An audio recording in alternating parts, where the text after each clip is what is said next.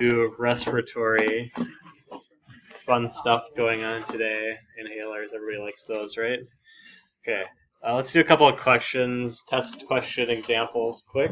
So first one, the lecture I recorded last week, there's an immune system related question about immune suppressive regimens. You have a 56-year-old male, chronic heart failure, recently got a heart transplant. He's recovering from surgery, and it's time to start a maintenance regimen in order to prevent rejection. Which one of these combinations is most appropriate? So I'll give you a hint, prednisone's in all of them.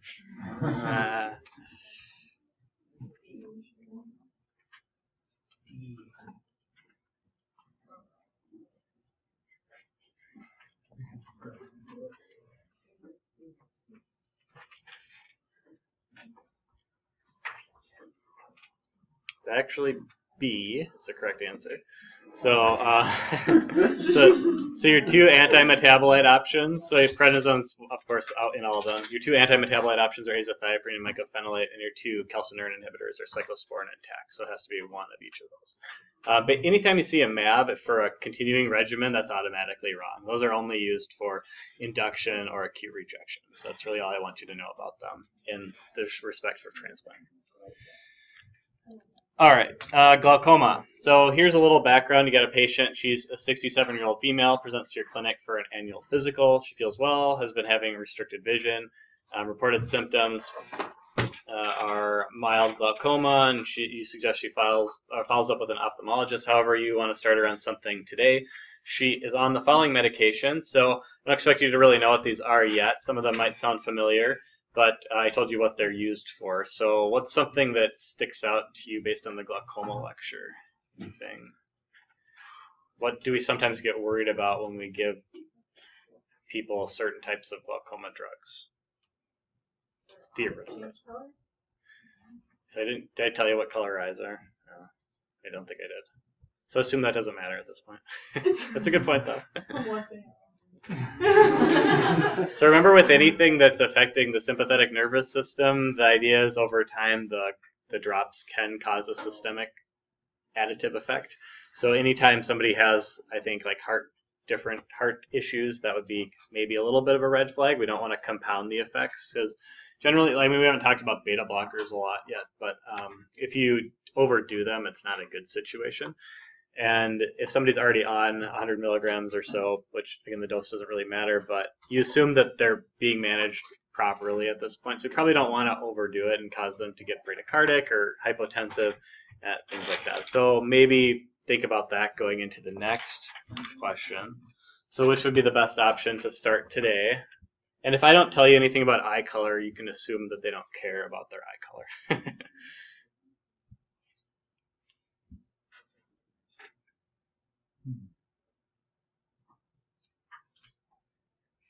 They want to just take a stab at it. So what kind of drug is B? What drugs end in OL? The wrong ones, with beta blockers. So that's a beta blocker. So again, that's probably what you wouldn't want to do with her. I mean, it's a little bit theoretical, but this is just more of an expert recommendation. Not my expertise, but people who do this more than me. But the idea is that, you don't want to compound the effects of her existing beta blocker regimen if you can avoid it. Most people, when they're on a beta blocker, they usually only get to a certain dose with it because it causes a lot of bradycardia, and if you push it higher than that, the person will get so symptomatic that they won't tolerate it. So we don't want to do that to her. So that leaves, basically, you've got two first lines that you want to look at for glaucoma patients. One is going to be prostaglandins for almost every patient, unless, of course, they're going to fight you over their blue eyes and they're really scared about that, small-ish % chance. But if they can't see very well, they probably should use it anyway. That's my professional opinion on that. But anyway, then the second option would be a beta blocker. So for her, I didn't tell you anything about eye color. I gave you some history, cardiac history. I would say that's a red flag for the beta blocker. So I would push towards a prostaglandin, which, anybody tell me which one's the prostaglandin? A is the prostaglandin. So it ends in prost, right? Not too hard. Once you get the suffixes down, all the drugs are the same in the class. They all work the same, so it doesn't really matter which one it is as long as you can recognize it's an eye drop, which I'm not going to tell you a non-eye drop on an eye drop question. I'm not that mean. Or if I do, it'll be like acetazolamide orally or something. I'll make it very specific. And then beta blockers all end in LOL, so that's another easy one to recognize and remember. Dorzolamide plus timolol, that's a combination product. Usually you wouldn't start somebody on a combo product. I'd always start with one agent, and then you could add the combo or try the combo later if you wanted to change therapy. Olopatadine is a antihistamine, so that would be for allergies, symptomatic use only, not for glaucoma. They could have the same thing going on, but not what we're talking about for this question. Possible side effects with each agent. So we'll just go through this. So we talked about, this is a little matching, so you can think about this a little bit, but I kind of have said all this. We talked about the cardiac effects with the beta blockers. So that goes with choice B. And I wouldn't ask you a matching test question. This is just something I thought that was creative, which probably makes you guys confused, but here we go. What drug can cause orthostatic hypotension? Anybody have any idea which one might cause that? I kind of mentioned it in the lecture. You're going to have to know this for cards well, so it's good to have a little bit of it now. B. Beta blocker could potentially, the ones that are really associated with it are alpha blockers. So I didn't give you one specifically, but that would be something to think about just with the alpha blocker class of medications that are used for glaucoma. Brown discoloration of the iris, we talked about that. Prostaglandins, fixed small pupils, that'd be associated with cholinergic medications, which again, I don't have one of them up here right now, but just to go through and think about the most common side effects with each major class for glaucoma, and those would be the ones I'm most concerned about for each one. So if you can go through the lecture and take those 4 side effects away from those 4 classes, you're in pretty good shape as far as side effect profiles go. Again, it's eye drops. The odds of people actually getting significant side effects from them, I think it's pretty rare, but it's still kind of a recommendation that it could happen. So anyway, does anybody have any questions or want to review any of the topics from the last lecture before we go on to inhalers? Okay. If you guys want to talk about some stuff after the lecture, I think we'll have a little bit of extra time today. We'll see. I don't think this will take me the whole time. So anyway, inhalers is what we're here to talk about, and respiratory guidelines and things like that. I like respiratory medicine. I think it's fairly straightforward, and the great thing about it is it doesn't cause a lot of systemic side effects because most of the medications are inhaled. They go to the lungs, and for the most part, they stay in the lungs. So you don't really have to worry about comorbidities or drug interactions. There are some things out there, yes, but for the most part, it's pretty straightforward, which is nice, especially when we're dealing with pediatric populations or if you're treating a pregnant patient or something like that. You just don't have to worry about as much of the exposure and how it's going to affect development, things of that nature. So there's a couple different kinds of inhalers on the market. There are 3. 2 of them are really common, and the third one's kind of a new one. So the meter dose inhaler, I'm going to see if this little thing works. I don't know if this camera actually does anything. I think I used it one year. Does this thing actually do something? I don't know. I probably just broke it. It's okay. You guys can see, right? You can Google these if you want to look at images of them, and you can come up and look at them at the break too. So this is a meter dose inhaler. Let's talk about that first. So this is a meter dose inhaler. This is like your standard albuterol inhaler, rescue inhaler. It's got an aerosol cartridge that kind of pops out of the actual inhaler housing here. This is a test one, so there's no actual drug in here. It's actually called placebo, in case you're wondering. And they all sort of look the same. This is a very basic inhaler design. And the purpose of it has a couple things. So first of all, there's a mouthpiece that caps it so it keeps junk from getting into it. Certainly you could spray it into your mouth like this if you wanted to. Not going to do anything different. This is just for convenience. And then there's a little window in the back that has a dose counter on it, so it tells you how much is left on it.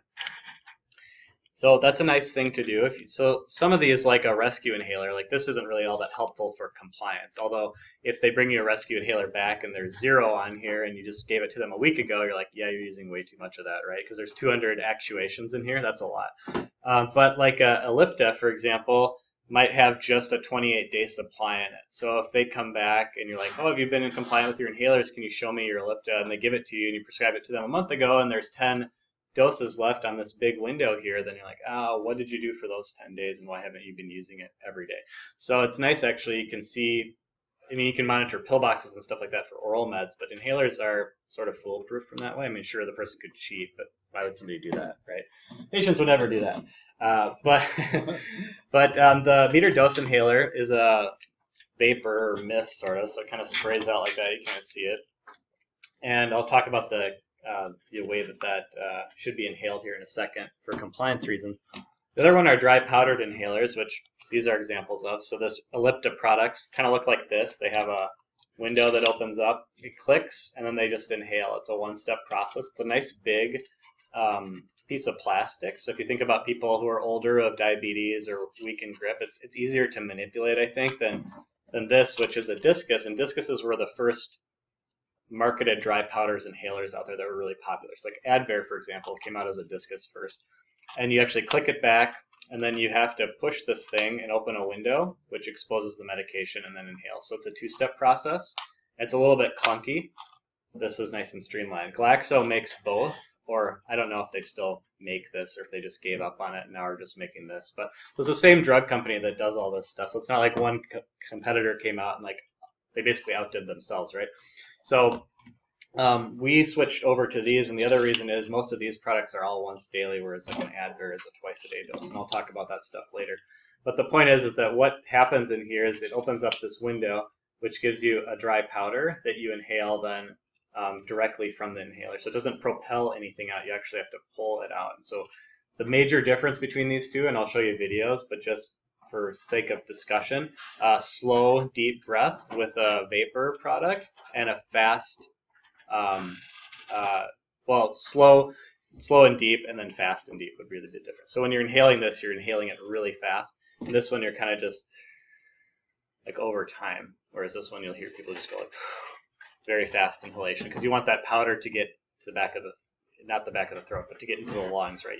If you inhale it too slowly, it can stick in the mouth, it can stick to the back of the throat. So the faster you inhale it, the more likelihood it gets straight into the lungs that way. That's the major difference from an adherence standpoint, but I'll show you some videos about that just to reinforce that. I'm sure you guys have talked to a respiratory therapist at some point as well in this curriculum, but I don't think it's bad to get this a couple times. So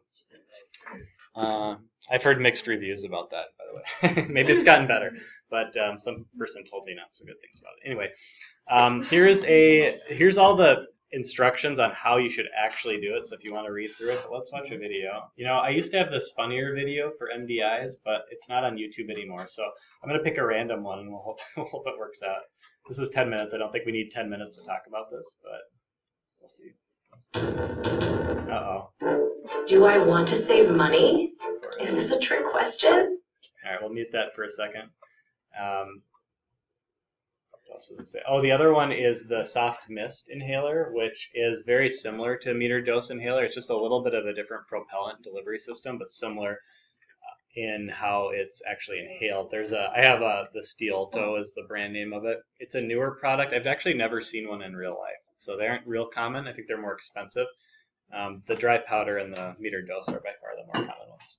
Okay, let's watch this. RegisteredNurseRN.com, and in this video, I'm going to demonstrate for you how to use a metered dose inhaler using both an open mouth and closed mouth technique. So what is a metered dose? All right, let me see if I can just do it with looking at her pictures here. Okay, I can't listen to that.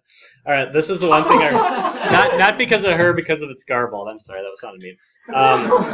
So she's got a spacer there, and I didn't bring a spacer with me, but a spacer is basically like a big thing that allows you to squeeze it into a space and then inhale it from there. The idea is that the spacer allows you to control the medication where it goes, whereas if you're trying to inhale it, sometimes it can be a little bit tricky to control the delivery of the drug, and it can shoot out. You might lose some to the air, which is fine, but a spacer makes it a lot easier to do that slow inhalation with keeping the drug in the same space. And so you see different ones. This is a nicer spacer that she's got here. It's bigger, and it's got a better mouthpiece on it. The ones we give people at the hospital are like these little tubes that look like a toilet paper roll made out of plastic. It does the same thing, but so the only ones I'd really avoid are ones that are corrugated on the inside. So if they have a lot of surface area inside, that could mean that the drug just ends up sticking in there, and it might not be as effective or get into the lungs completely. So just my 2 cents on there. I don't know if there's anything else really worth talking about with them. It's pretty straightforward. Again, Slow, deep breath is the big thing here. All right, this lady's she's a little entertaining here. Not quite as dry. There are many kinds of inhaled medications that are speakers, or just the. Let me try a lower volume. They're called dry powder inhalers, and it's important for you to know if you or your child is taking a dry powder inhaler, how to use it. You use it a little bit differently than you use wet inhaled medicines like I showed you before. This is one example of a dry powder inhaler, and with all of these, they have a slightly different mechanism for loading, but there's some way that you load the dose, and in this case with Advair, I open it up to show the mouthpiece, and I have a little trigger that I cock that opens a window where the medicine is stored. This dry powder inhaler has a dose counter, which is handy because it helps you keep track and make sure you never run out of medication. It's so important that you not run out of your child's asthma controller medicine, and it's very easy to request refills. Go to the contact section of this website, to the pharmacy refill request section, and 24 hours a day, 7 days a week, you can ask us to get more medicine to help you control your child's asthma. All of these types of dry powder inhalers are controller medicines that you have to take regularly. Never reach for them in an asthmatic attack, but you always should remember to try to take them as part of your daily routine. Because Dr. B has asthma, I take this medication every single day, and I wanted to show you how to use it correctly. Speed is the most important part of taking this medicine because it's a dry powder. It will stick on whatever surface it first hits, whether that's your tongue, roof of your mouth, or hopefully, if it is, your lungs. So when you use this, I always tell kids it's sort of like holding a hamburger. You want to hold it flat. If you tip it towards the floor, all the medicine that you just paid for is going to fall on your toes. So instead, hold it flat like a hamburger, and then I'm going to show you how I empty my lungs. I put this in my mouth, and for me, it works much better if I plug my nose so that I'm only inhaling through my mouth and really getting this deeply into my lungs when I take a puff. All right, so I'm going to empty my lungs, put it in my mouth, and seal my lips.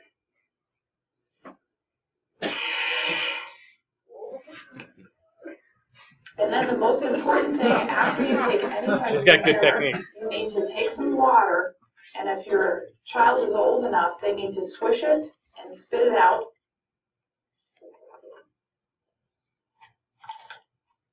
The purpose of spitting out the medicine is so that anything that's left inside your child's mouth is gone, rinsed away, so that it doesn't cause thrush or cause sore throat. So that's also an important thing as well. We'll talk about that in a second, but it's a lot of times, depends on what your dry powdered medication is, but you should always try and rinse it out. But if it's a corticosteroid, which is usually what the inhaled ones are, or their combination that includes a corticosteroid, that's what's going to cause maybe a local suppressed immune system response, and over time that can lead to things like thrush. All right.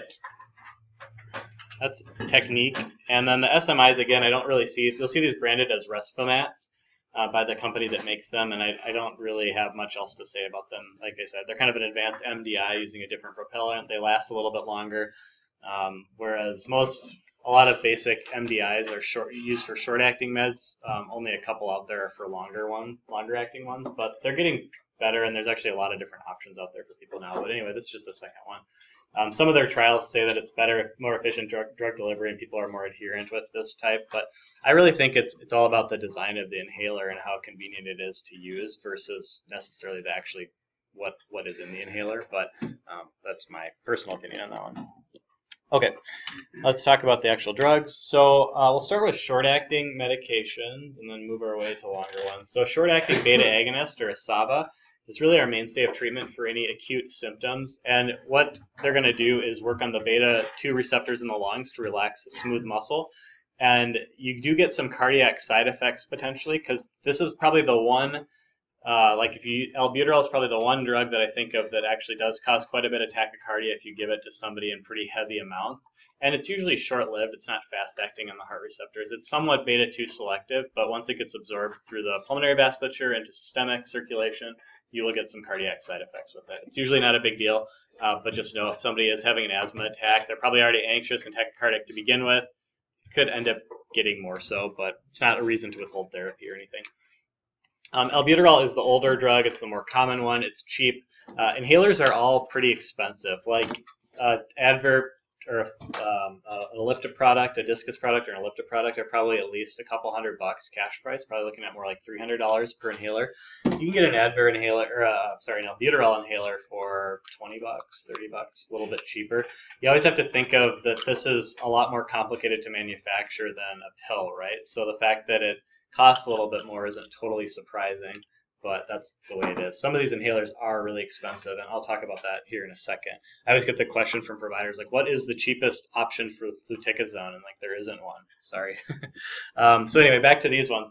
Albuterol and levalbuterol is the enantiomer of it. Levalbuterol is brand name Xopenex. I don't have it on there, but it's spelled with an X, Xopenex, and it's remarketed product that works really the same way as albuterol, and people just take it because it supposedly has less cardiac reaction to it. No clinical trial has really proven that, but some people claim they get so jittery when they use albuterol that they have to use levalbuterol. This has been a notorious thing that pharmacists hate because it was so expensive for a long time and insurances didn't pay for it. It wasn't on hospital formularies. I think for the most part, Xopenex is generic now, so it shouldn't be as expensive as it used to be. But just know that a Xopenex inhaler or a levalbuterol generic inhaler even is probably going to be quite a bit more money than an albuterol inhaler. So take that into consideration.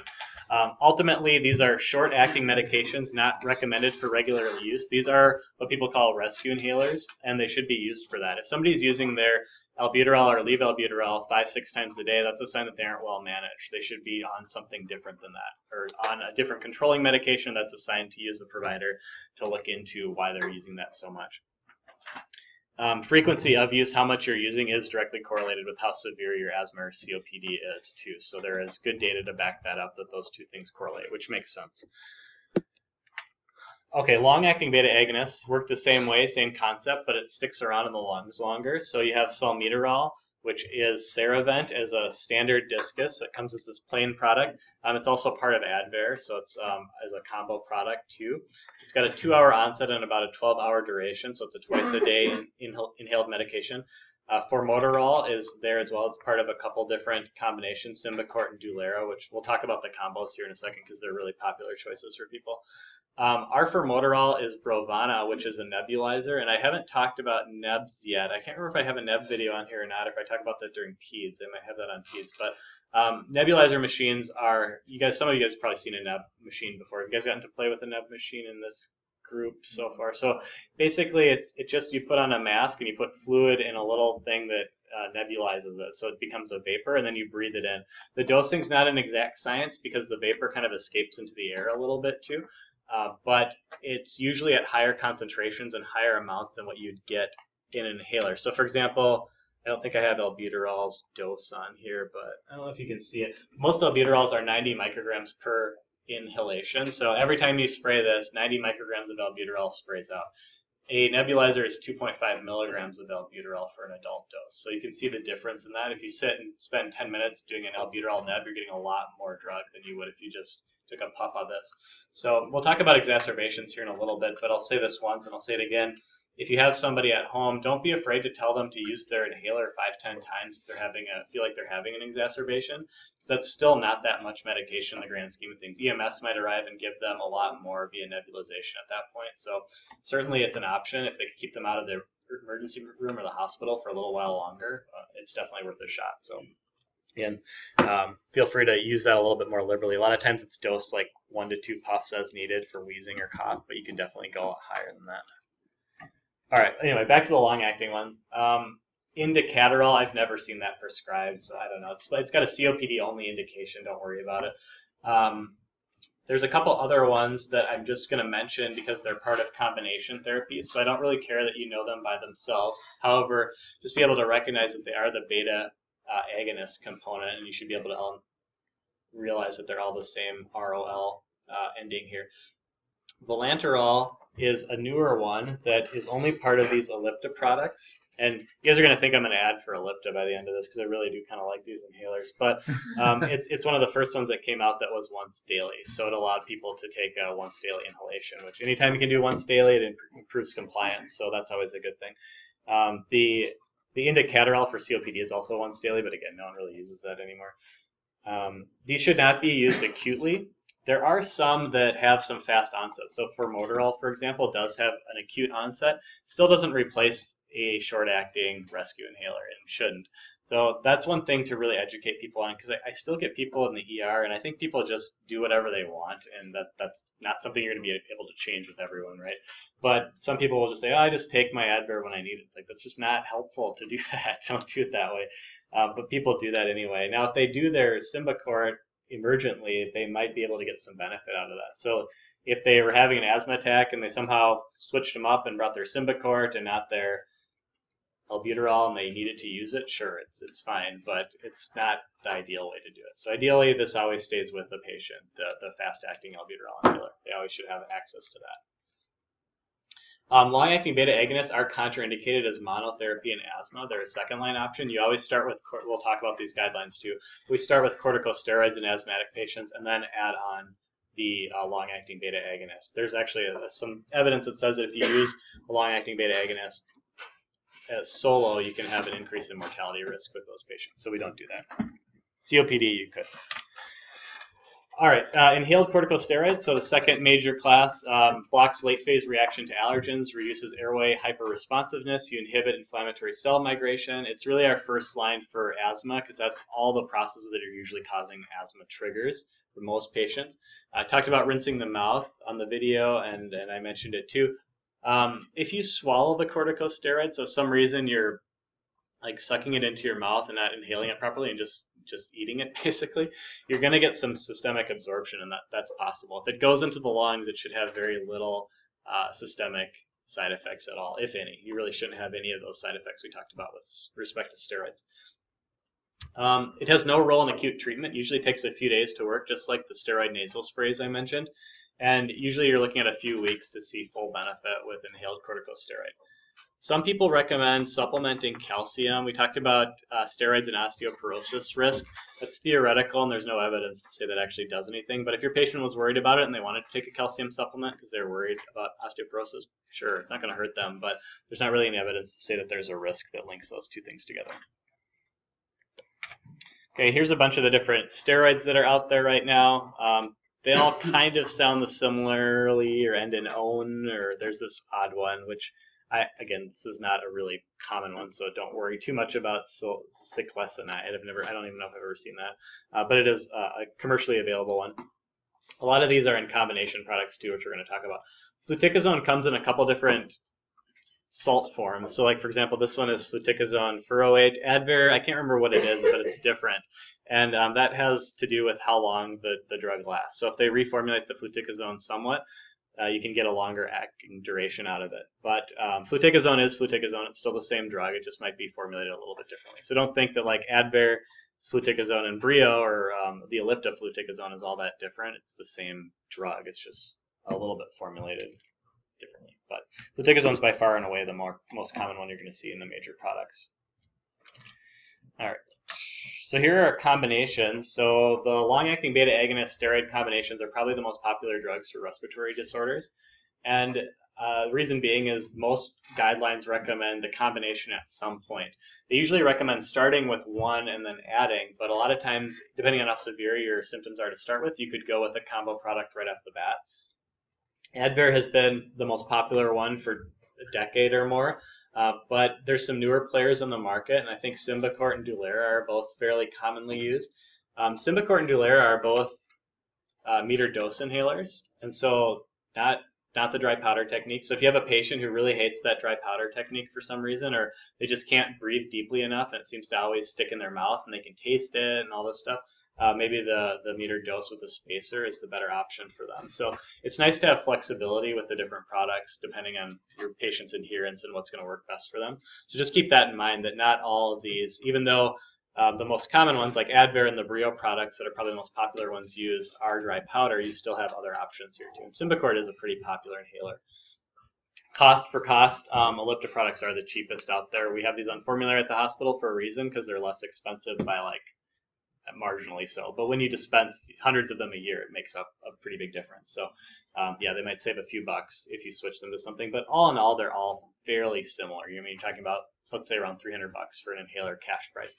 And most insurances will pay for them. You will get issues with prior authorizations and things like that, saying you prescribe Symbicort and they say, no, we want them to try Advair, we want to try Brio first, or whatever it may be. And I should say, I keep interchanging Brio and Ellipta. So Ellipta, you'll see Ellipta on any inhaler that looks like this. Ellipta and Discus are the brands of the mechanism device. So this is an Ellipta. The drug in here is Brio. It's a little bit confusing. Same thing, that's Advair as a drug. The device, this is a Discus. So I always get the question on why aren't inhalers generic and why are they still expensive? Because I believe, and from what I've read and understand, this delivery mechanism is patented in and of itself, and that's different than a drug patent. I don't know if it's a utility patent or how exactly it all works, to be honest, but the point is that you might not see a patent on a new delivery device that's similar to this because the Glaxo owns the patent for delivering dry powder inhaler in a specific way with like a one-click device or something like that. So you see people get creative and try alternates, but that's a big reason why inhalers will probably be expensive for quite a while, and you won't really see like a generic version of Advair come out because it's not really possible. The drugs are generic inside of it, sure, and you could make your own inhaler if you were a genius and could figure that out, but you'd still probably infringe on their patent if you tried to. So good luck. Maybe one of you guys is much smarter than any of the rest of us and can get that done. But it'd make a big difference. If somebody could come on the market with a generic version that worked well, it would be a game changer for cost for a lot of these patients because they are pricey drugs. All right. Just to finish up corticosteroids, you can use systemic steroids, and it's really only in exacerbations or really poorly controlled symptoms. And we'll talk about where those fit in the guidelines. But generally, you're looking at an asthma or a COPD exacerbation, and it's a short course. So asthma, the big difference, I'm not going to test you on dose or duration, but just for your reference, asthma is a higher dose, shorter duration, and COPD is usually a slightly lower dose, slightly longer duration. But you can see they cross in the middle at 10 days there. So you can give IV drugs like methylprednisolone. So a milligram of methylprednisolone, pretty similar to prednisone dose. So that's a good way to start somebody out in the emergency department or urgent care, give them IV and then switch them to oral. Yeah. For like the long-acting stuff, like should we know like Advair or? I'll give you the brand names for them for these specific ones. Yeah. So you can know either one. You can know the combo or the brand name. I think what I'll do is I'm not going to test you. I'm not going to give you a choice between Advair or Dulera. I don't expect you to care about the differences in that. That would really just come down to adherence or personal preference or insurance, and I'm not concerned for that from a test perspective. What I would give you is a guideline-related question. So the patient started on just fluticasone alone, and then they switched to whatever it might be, and then I'd give you choices for which one to add on. And one of those might be keep them on the fluticasone as a combination product by adding like one of these. So basically changing them from plain fluticasone to fluticasone plus galanterol. So that'd be more of the question I'd ask you versus actually trying to get you to differentiate between these. You can assume for an exam purpose they're all exactly the same. There's no evidence that says one's better than the other. They all work well. Okay, that's all I really want to talk about corticosteroids and their burst use. Really, it's a sustained small burst you're going to give them, and then you shouldn't really even need to taper them off of it. Can usually just stop at cold turkey. Anticholinergics is the third major class. So these are going to reduce intrinsic vagal tone of the airway via muscarinic receptor inhibition. They decrease secretions. So smooth muscle relaxation really is what we're talking about here. So you hear long-acting beta agonists and anticholinergics put into the same boat because they kind of do the same thing. They relax the pulmonary smooth muscle. However, they do it by different mechanisms of action. So you can use them together synergistically and get additive effects. So don't think of them, sometimes like the COPD guidelines calls them all bronchodilators. Well, that's a little bit simplified because they are different in how they work, but that is what they do basically. So if you read that, just know that that's thing. COPD only, I put a question mark on here. I should probably just delete that, but I figure it's a good talking point. For a long time, anticholinergics were only for COPD from a long-acting perspective. So if you ever saw somebody on tiotropium, you're like, oh, they're a COPDer versus an asthma. Asthma guidelines, I think in 2015 or 2014, were updated to add anticholinergics, and it makes sense. They're a bronchodilator, they work well. There's no reason why they couldn't have been used in asthma, and they were likely being used a lot clinically just off-label, but now the guidelines have actually adopted that. So that's been overturned, I guess. So if you see an anticholinergic, it might mean either one at this point, because I think they're widely used in both respiratory disorders. So really we're using all the same drugs so far in both disorders, but we'll talk about those little nuances with the guidelines here. Okay, tiotropium was the first drug that was a long-acting anticholinergic, came out in brand name Spiriva. Spiriva was the only long-acting anticholinergic on the market for a lot of years, like maybe a decade or more. So it was a huge blockbuster for, I can't remember what company had it. But now there's a couple other ones out there. So we'll talk about a few of these.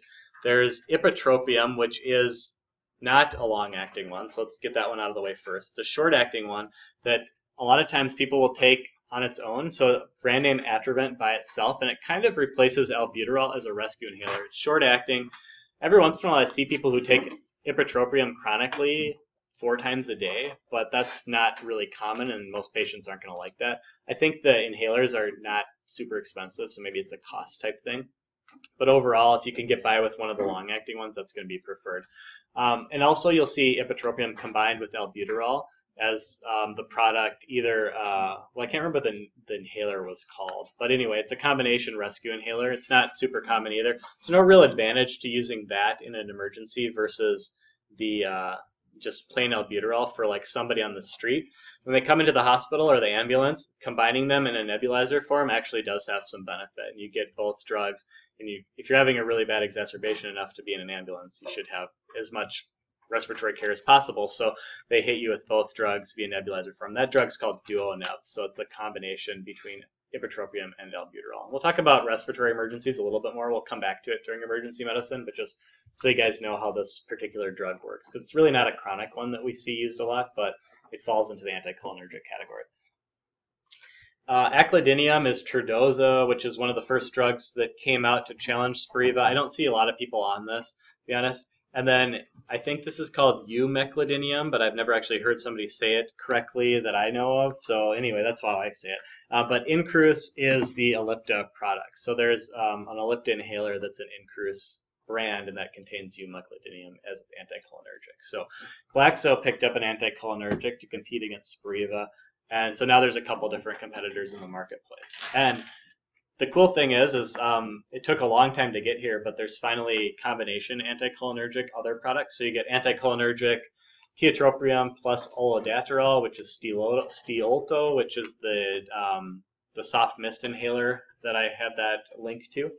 And then you have Anoro, which is a Ellipta product that has umeclidinium and vilanterol as the SABA in it, so 2 bronchodilators in it. And then recently, this just came out, Trelegy, which is a Ellipta product, and that has fluticasone with basically Anoro plus fluticasone. So it actually has all 3 in it. And we'll talk about triple therapy here in a second. But for people on that, super convenient to carry 1 inhaler 1 time a day. Really nice. Yeah. Is it going to be important for us to be keeping track of all these that are Ellipta or not? No, I don't care about the. Okay. No, it's just if you're looking at prescribing it, it might help to know like what the difference is if you're writing it into like a database to pull it up to see which options you have. But yeah, that's about it. Okay. No, from a test perspective, I don't care. Yes. I'm curious, maybe I just missed it, but would there be what would be the reasoning clinically behind giving a cholinergic versus a regular bronchodilator? Is it popular in the clinic setting? Good question. We'll talk about that in a few slides here. If I don't answer your question, bring it back up.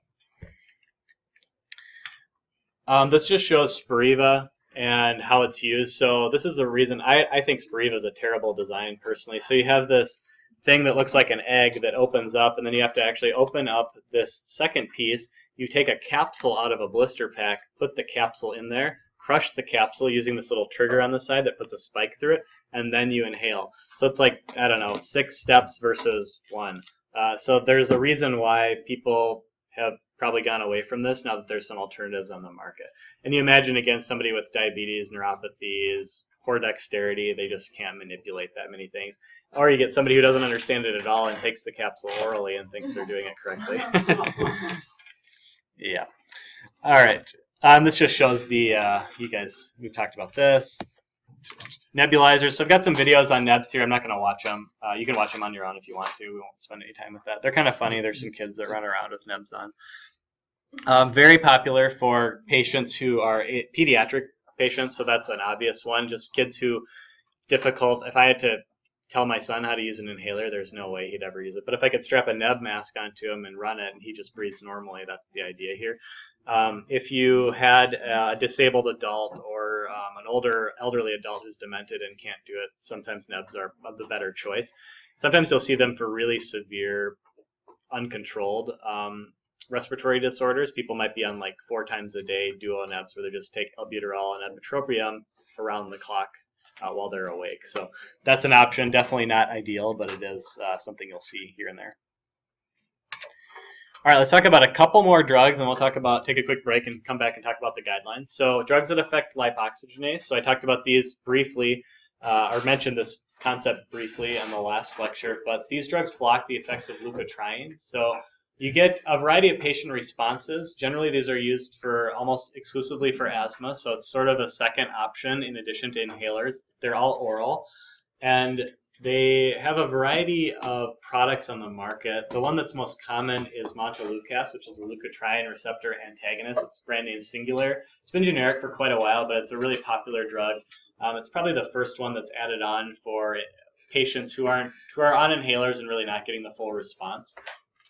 Some people think it improves if you have an allergic nature to your asthma reaction. So if you get seasonal asthma or asthma ramps up during certain seasons due to allergy exposure, that could be a reason why, a pathophysiologic reason why that's happening. So that's why you're trying to block that side of things. Different mechanism of action than the way your inhalers are working, just overall different concept. So certainly a good adjunct option for people. Zafirlukast or Accolate, similar concept. I think it's still brand name, so probably more expensive. And then there's a specific enzyme inhibitor as opposed to a receptor antagonist that works on the enzyme itself to block it. And then that's called Xyluten or Zyflo, which is a twice-a-day product. So, yeah, the most common one by far and away is montelukast. So know that these other ones exist, but I wouldn't be too worried about them from a practice point of view. I think there was a mention in one of our pulmonary lectures about possible side effects with Singular as far as nightmares and depression or something. Oh yeah, I've heard of the nightmares. Yeah. I didn't know how legit that was. I always think of it as pretty well tolerated. I think there is incidence of that. Why that happens, I have no answer. I think it's one of those things that people found out a lot later with the drug after case reports came out, and I don't know how widespread it is. Okay. It's not something that you generally say much about, or I don't know. I think you could mention it if you wanted to. I don't know what the incidence is off the top of my head, but I feel like it's fairly low.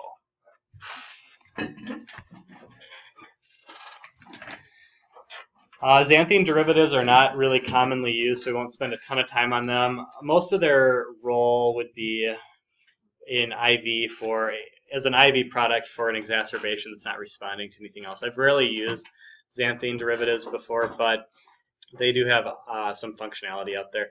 There is some evidence for them in COPD exacerbation versus asthma use, but you could theoretically use them in both. And really a last line therapy. We have a lot of things in our kit we can use for an asthma exacerbation, but this would be something to try if nothing's working.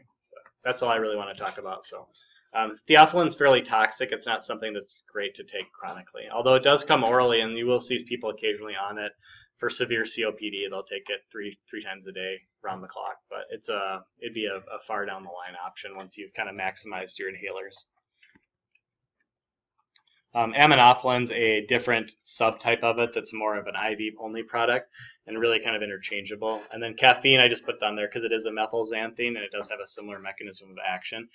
They can be used for some pediatric indications we'll talk about during the peds lectures. So nothing on that on the exam, so don't worry about caffeine. And then finally, Xolair or omalizumab is a monoclonal antibody that inhibits IgE binding on mast cells and basophils, so you're getting a limited activation and release during allergic response. and it's indicated for severe allergic asthma for people who aren't either able to take inhalers or not responding well to them, or it's really you've got it nailed down to this is an allergic asthma response, and that's really the only trigger this person has. It's sub-Q dosing every 4 weeks. It's weight-based, based on pre-treatment IgE levels in the body. Hasn't been studied in kids less than 12 years old, but it might be used sometimes for pediatric use off-label. 1 hour to 1 year delayed onset anaphylaxis can occur, which is funny because it's kind of trying to prevent that, right? But any monoclonal antibody, again, has a high-ish risk of causing that. Most occurred less than 60 minutes within the first or second dose. So if you give somebody a dose of this, they have to be usually in a clinic setting where they could get immediate access to care, or a hospital setting even.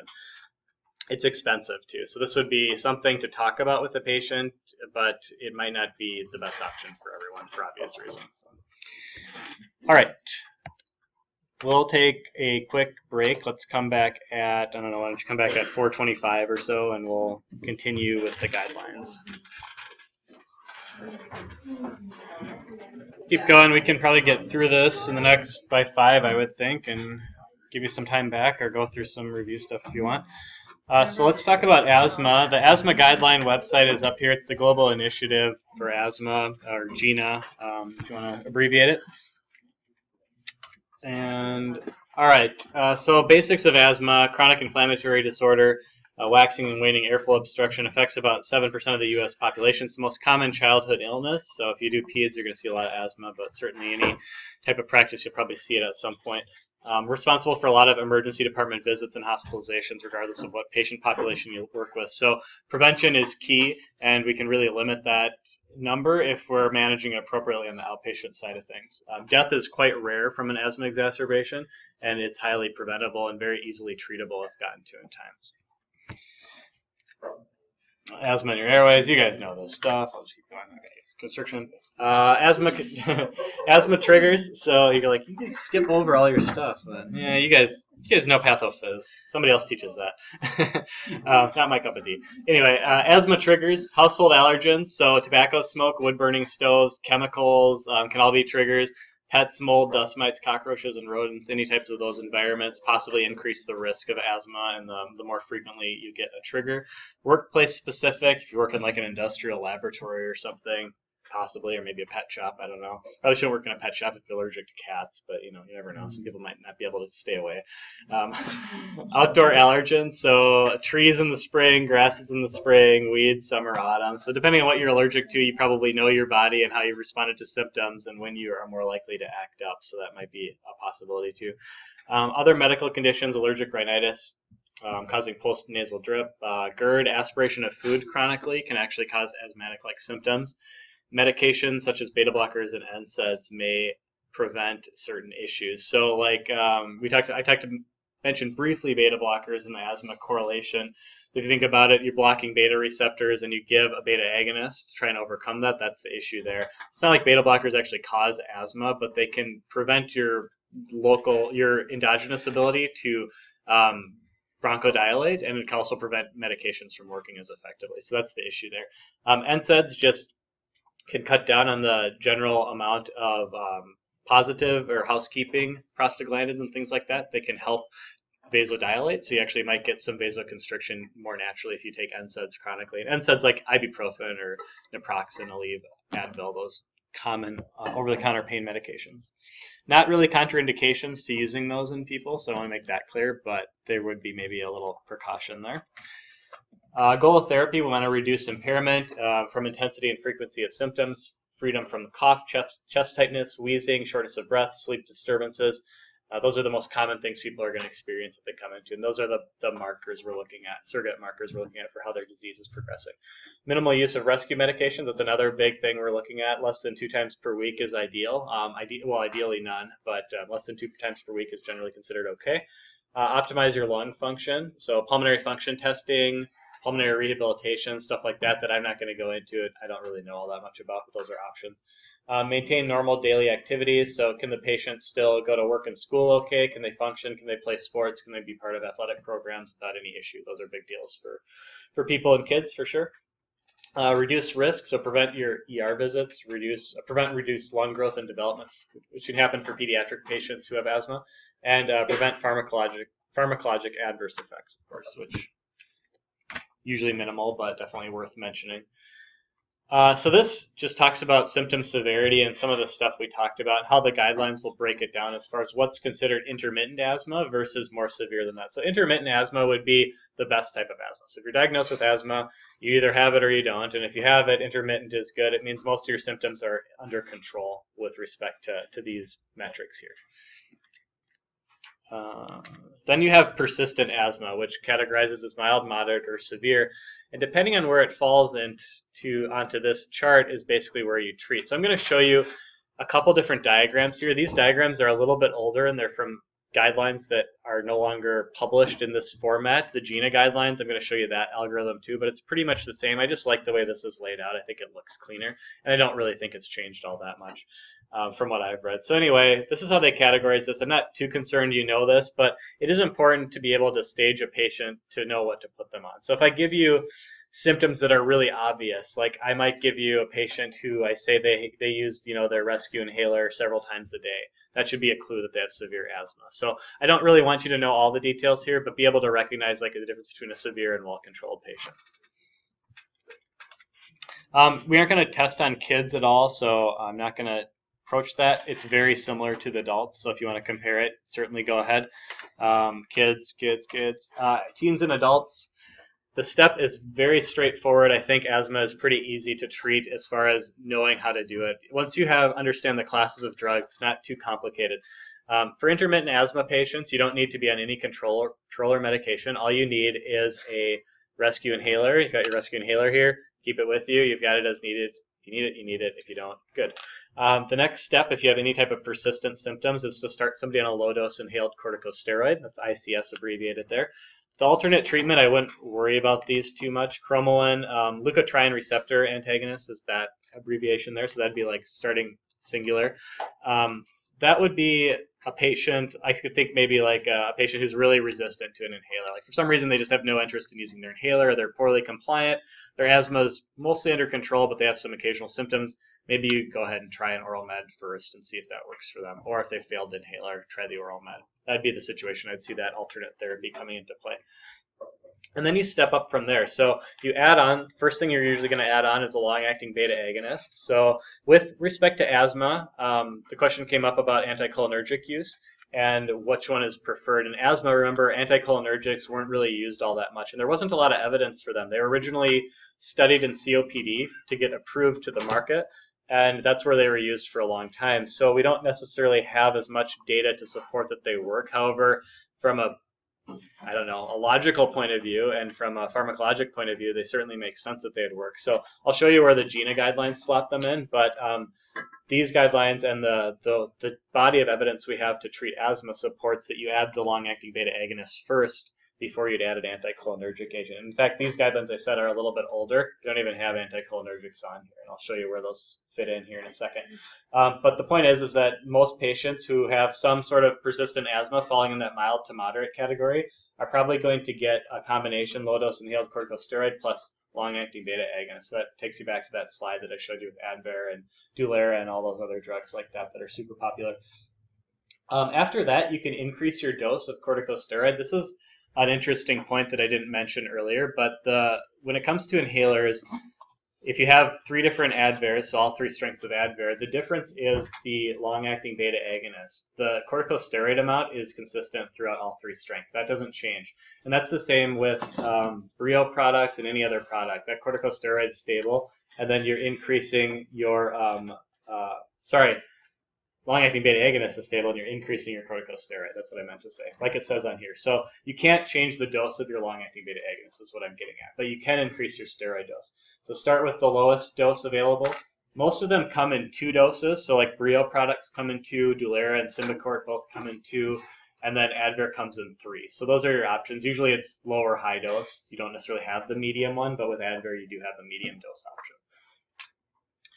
If you did have the option, so let's say you started them on step 4, so you increase their steroid dose, depending on what product they're on, that might be the highest you can go. So like let's say you started them on Brio, fluticasone 100 micrograms, and then you up them in step 4 to the 200 micrograms. You can't go to 300, it doesn't exist. If you had Advair, again, you could go up one more there. So if you hit step 5 and you're all out of inhaled corticosteroid at that point, then you're going to consider other options. So here they recommend the Xolair product, and then possibly oral corticosteroids. But don't kind of cut yourself off here for these guidelines, because this stuff changes on the next slide I'm going to show you here. This is Gina from 2015. I didn't update the slide because I looked at the 2018s last night, and it really hasn't changed at all. It's very slightly different, but it's basically the exact same thing here. And what they've got differently here is other controller options, and you'll notice on step 4 they have tiotropium add-on here. So you could replace tiotropium with any anticholinergic product on here. It doesn't have to be tiotropium. It could be umeclidinium or whatever other ones are available. And then they basically slot that in as a triple therapy inhaler before they get to the anti-IgE therapy. They also recommend things like adding and don't forget about the leukotrienes too. If you've maxed your inhalers out, maybe that's the time. If you didn't start with that or didn't add that on earlier, you could try and add something like montelukast on.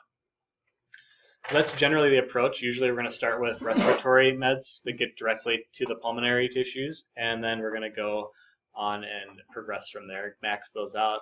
Always make sure your inhaler compliance is perfect. The patient should be using it appropriately.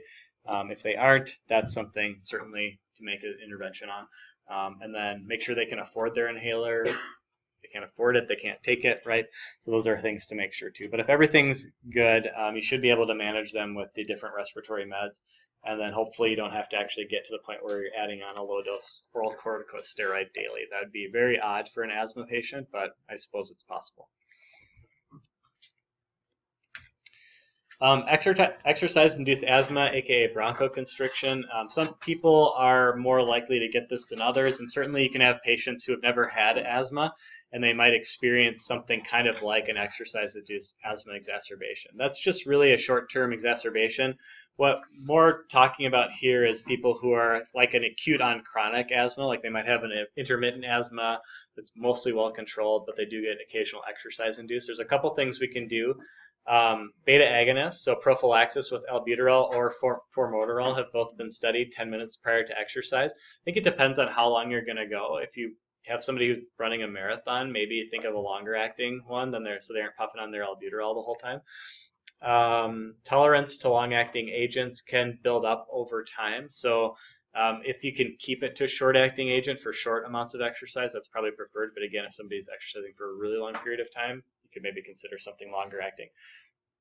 Steroids are only really useful if asthma is really poorly controlled, and they require quite a few weeks to months for improvements. Remember, inhaled corticosteroids for intermittent exercise-induced asthma are really not going to be of benefit to patients. And same thing with oral corticosteroids. There just wouldn't be a role for them really in this. Interestingly enough, there is some evidence that anti-leukotriene agents, when taken 2 hours prior to exercise, have some effect for a single dose. So you could use those as needed. I think the most popular thing is just to get somebody an albuterol inhaler and have them make sure they use that before they exercise. So, pretty straightforward there. I've talked about exacerbations here. This just goes through some of the treatment as far as what you would do in a real life situation. So albuterol, ipratropium, 4 to 8 puffs every 20 minutes for up to 4 hours. So you could see somebody could use a lot of albuterol in a small amount of time, and that's okay. Just remember to educate people that if they do get that exacerbation, they can go a lot higher than just if they feel, a little bit of shortness of breath coming on, so that they know the difference between that. Nebulization, we talked about that. Oxygen, IV access. We use IV or IM methylprednisolone for most patients in an acute asthma exacerbation, if it's acute enough that we don't want to give them oral. Yeah. Is there no sensitization to it? So if you do it over and over and over and over, it's still going to work every time? Most of the time. So you do lose some efficacy on the ipratropium side, but albuterol can really be given almost continuously with good effects. I don't know if you could do it for days and days and days, but people do take it round the clock. So it's just like, think about it like taking a long-acting beta agonist and replacing it with 4 times a day dosed albuterol. It's still going to give you the same effects, just less convenient, whereas the long-acting round the clock. And that's kind of what you're doing here. You're just giving them a big burst of beta agonist that works longer term. Magnesium sulfate, we'll talk about this during some other things, but magnesium, when you give it IV, you guys are like, why are we talking about magnesium? Don't worry about it for an exam point of view. We'll talk about it a couple other times. Magnesium basically has smooth muscle relaxation properties. It's used for other things like preeclampsia for pregnant patients too. We'll talk about it during OB a lot. But it actually has a good role in asthma exacerbation. So you can give a 2-gram load of magnesium sulfate, and you can give it over about 20 minutes. It's very safe for the most part. There's not really any side effects. Your body can tolerate a big bump of magnesium with very little effect. Your kidneys will pee it out. And if you have like a severe exacerbation, you've tried everything up until that point, that would be the drug to go to. Allergic responses should be managed appropriately at the same time. So if somebody is anaphylactic or they're having a really severe allergy to something and they're having an asthma exacerbation because of that, just keep that into consideration and think about what we talked about with antihistamines and those type of things. I won't talk about anaphylaxis or anything like that on this exam as far as the treatment. We'll come back to it during emergency medicine.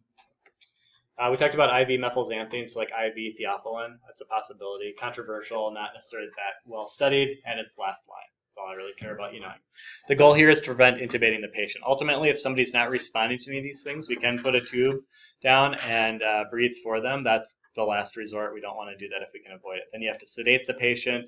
You have to paralyze them briefly. You have to continue sedation. They're probably going to be they're going to be in the ICU for a couple of days at least. So it's a lot of stuff to do for an asthma exacerbation when if you manage them correctly. I've never intubated an asthmatic patient or seen them intubated. You can do it quickly and correctly. You can get them under control very quickly. So good respiratory therapist in the room is a godsend. I'll throw that out there for them. All right. Any questions about asthma before we move on to COPD?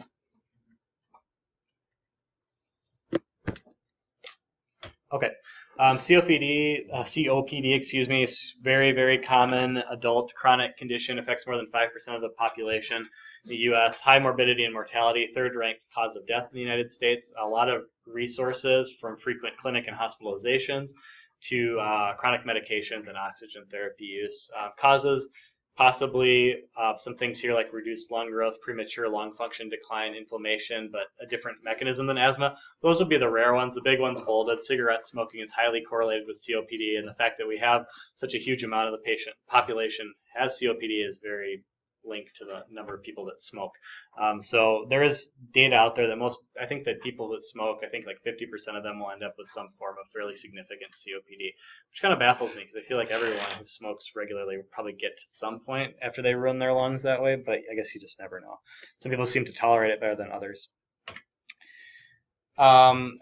This shows pulmonary function tests with COPD patients and age. So you can see A would be a normal patient who generally, like if you averaged everyone out, how your lung function progresses over time. It just gets a little bit worse as you get older.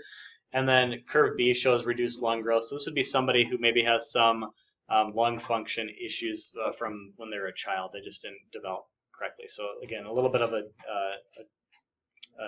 downslope here, same thing. And then you see the decline in lung function that if you were with COPD, and also this shows also some. Sorry, I'm just reading this because I want to make sure I'm saying it right. Premature decline in lung function. So that'd be basically like if you started smoking. You usually aren't going to see lung function decline at age 20. You're going to see it a little bit later, but slowly you're going to separate from your peers out to the point where you have significantly worse lung function than your peers. And then lungs can recover, so you can kind of stabilize this if you stop smoking and get back on track, but that's just something to show as far as pulmonary tests go. COPD, chronic obstructive pulmonary disease, is very similar in its treatment to asthma. So the reason I show you this weird Venn diagram thing is that everything kind of relates together, from bronchitis to emphysema to COPD. It's all sort of related to airflow obstruction to some degree. So pathophysiologically, yes, they're different, but from the purposes of our discussion, they're really treated very similarly with one, maybe two major differences that we'll get to here in a second. The symptoms are going to be different, and what we target and what our goals of treatment are going to be different though. So most common symptoms: dyspnea, chronic cough and sputum production, and wheezing and chest tightness being less common. Presentation: patients usually have a sedentary lifestyle. They might not be unaware of their limitations. COPD is creeps up on people, and they might not know until all of a sudden they just feel really shortness of breath and they can't get out of their house, or they can't get up off the couch as easily as they could, or they can't get out of bed in the morning, and it might just that might compound the effects, right? So if you aren't able to be active as much, you get more sedentary, and then it's sort of a vicious cycle that way. Respiratory symptoms initially only on exertion, eventually noticeable at rest too. Confused diagnosis, so a COPD patient could look infectious, it could look like they have a pneumonia, could look like they have a heart failure exacerbation too. Those are all very similar presentations. So diagnostically, that's your guys' job to tease that out, but I'll just throw that out there. Goal of therapy, preserve respiratory function via pharmacologic therapy and non-pharmacologic therapy. So smoking cessation is key. Reducing other risk factors if there's other exposures that possibly are contributing, which would be rare. Vaccinations, so influenza and pneumococcal shots are key for COPDers to keep them from getting those comorbid infections, comorbid pneumonias.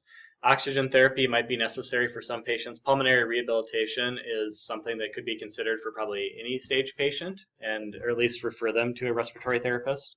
We're not going to hurt them. The GOLD guidelines are the COPD published guidelines, and they come out with different updates every year. It hasn't changed a lot in the last couple of years. This is an older diagram. You can see it's from March 2010, but I like the colors and the way it's laid out, so I've kept it in here. And then I've got some of the newer stuff on the next slides. But mild, moderate, severe, very severe, it's a simple way to look at it. They actually classify it a little bit differently now as categories A, B, C, and D. But just think about that as a general terminology, and it shows you your pulmonary function testing, what type of active risk factors you should include, and then short-acting bronchodilator is going to be useful for every patient of any severity level. You're going to add on your long-acting bronchodilator, which would either be a long-acting beta agonist or an anticholinergic med, and then you're going to add your inhaled corticosteroid. So if you're paying attention to the last set of slides, it's opposite asthma, right? You start with the other one, so you're starting with your bronchodilator, then adding your steroid on asthma. You start with the steroid, and then add your bronchodilator. That's really the biggest difference with COPD treatment. Otherwise, it's very, very similar. Okay, let's talk about the actual way the GOLD guidelines classify things now. So A, B, C, and D has to do with pulmonary function testing and symptoms, which I'm not going to get into, but you can see the higher in the alphabet, you have worse symptoms, right? So depending on where your symptoms lie, that's where GOLD's going to recommend. Oh, yeah. Sorry. When you're talking about, like, it's opposite of asthma, but isn't there one that, like, you can get the bronchospasm if you use it? Like, I thought if you use the level of corticosteroid, that you could get the bronchospasm? That's asthmatic patients, not COPD okay. patients. So Yeah. It's specifically a subset with asthma patients. Yep. Usually they start, I think majority of people will start with an anticholinergic over the LABA, but there's no real evidence to say that's better than the other way around. So you could do either one, monotherapy for a COPD patient. And I'll talk about some of that evidence here in a second. So depending on your category, you've got, this should look very similar to that chart I showed you, but it's a little bit more detailed. So you have your first choices here, which is really what I'm most concerned about. Short-acting products first and foremost in category A. You're going to start on with either your long-acting anticholinergic or your beta agonist. Both are approved first line for guideline as monotherapy, so you could really choose either one. C, inhaled corticosteroid plus your long-acting, whichever one you chose. And then D would be triple therapy. So that's really all there is to it. There's, of course, some alternate choices here. They talk about PDE4 inhibitors, which I'll mention, I'll mention that here in a second. And there's some other odd treatments here, like they put theophylline. I talked about people taking oral theophylline. That's a more unusual therapy, but again, an option for people who have tried all this stuff and not doing that great with it. It's just guy does a little bit of a, I don't know, it's not a table, what I'm trying to say, bullet point format, there we go, of what I just said. So nothing really different here. Oxygen therapy for more severe patients, then you're going on to more complicated treatments out there. But it's basically the same as the table I just showed you here. Okay, so which long-acting bronchodilator is better? Both appear effective. There's conflicting evidence over which may be better. Shocking. Largest trial shows tiotropium was more effective than salmeterol. That is one of the biggest trials out there. So that's why it was published in the New England Journal in 2011. And it increased time to first exacerbation. So people who were on tiotropium versus salmeterol had more time without an exacerbation. That was one of the metrics they looked at. And then reduced risk of developing an exacerbation by 17%. However, there's another trial in American Journal of Respiratory Critical Care Medicine that showed indacaterol was as effective as tiotropium, and that was another fairly large, well-done trial. So the evidence is conflicting, but I think based on New England Journal's weight, that a lot of people will prescribe an anticholinergic as first line because they think the evidence favors it. I don't disagree with that, and I don't have any problem with that. I think that's a fine way to look at it. Is it technically guidelines? No, the guidelines say you could do either one. So the guidelines have said the body of evidence doesn't recommend one over the other. But there are some trials that might lean you one way or the other. If you want to look into it on your own and make your own, feel free to get on PubMed and see what you can find, but that's the gist of it. Treatment. So why is a glucocorticoid used secondary to bronchodilator? So why is it flipped of asthma? Shown to decrease exacerbations and slow progressions of respiratory symptoms, but it really doesn't have any impact on lung function or mortality.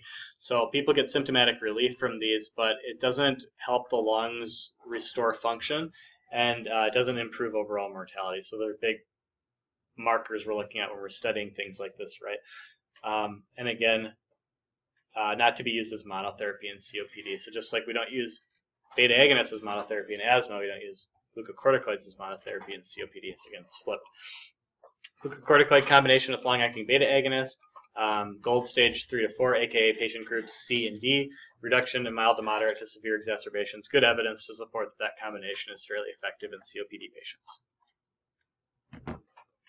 Hence the popularity of Advair. All right, treatment.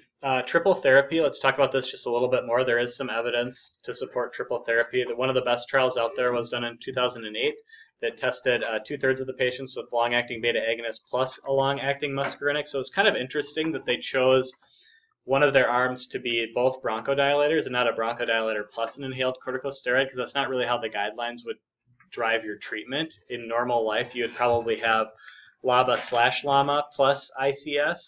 But anyway, they did the triple therapy and found that it significantly improved airflows, reduced exacerbations, and improved quality of life, but did not reduce the decline in FEV1, so it actually didn't improve pulmonary function tests over time. Other trials have shown similar results from what I can find. So the question is, what benefit do you really get out of it? It'd be great if maybe they didn't particularly want to put it up against an inhaled corticosteroid because they figured the results wouldn't be as impressive. Remember, inhaled corticosteroids do give a lot of those quality of life benefits, and that's kind of what they're showing here, but not the pulmonary function improvements, which again is what they're showing. So triple therapy is approved in the guidelines. It certainly makes sense pharmacologically, but I wouldn't expect your patient to magically all of a sudden get way better because they're on one extra inhaler. You might get marginal benefits at best. You might get some quality of life improvements and feel better, which is great, but it might not improve their overall disease picture. So just know that, but it's certainly, again, a guideline recommended option, definitely something we can use in our arsenal. And it comes as one inhaler now, which is pretty cool for compliance. Okay, refractory COPD, theophylline, I mentioned this a couple times. You can do a low oral dose. There's a lot of different metabolic hepatic interactions with this, so just that's all I really care about you knowing. If you're going to prescribe oral theophylline, know that it has drug interactions, and watch out with liver failure because it is hepatically metabolized. Most people with oral dose theophylline don't have terrible side effects with it, but if they do have hepatic issues with metabolism, it can accumulate faster and therefore get more toxic easily. PDE4 inhibitor, so PDE is an abbreviation for phosphodiesterase. There's a lot of different phosphodiesterase enzymes and a lot of drugs that inhibit different ones.